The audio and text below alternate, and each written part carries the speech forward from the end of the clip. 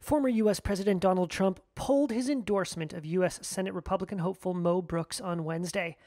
Brooks, who now sits in the U.S. House of Representatives, is locked in a three-way race to replace retiring Republican Senator Richard Shelby. Early in the race, Brooks enjoyed a comfortable lead buoyed by Trump's support. Having parroted Trump's false claims of widespread voter fraud in the 2020 election, Brooks also spoke at the rally that preceded the deadly January 6 Capitol riot.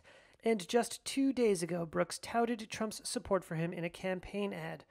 But this staunch ally didn't prove staunch enough. At a Trump rally last August, Brooks told Trump supporters angry about the 2020 race, quote, "Folks, put that behind you. Put that behind you." 8 months later, Trump retaliated. In Wednesday's statement, Trump said, quote, "Mo Brooks of Alabama made a horrible mistake recently when he went woke and stated, referring to the 2020 presidential election scam, put that behind you, put that behind you. Very sad. But since he decided to go in another direction, so have I, and I am hereby withdrawing my endorsement." Brooks is running in the party's May 24 primary against Katie Britt, a former Shelby aide, and Michael Durant, a businessman and former Army helicopter pilot.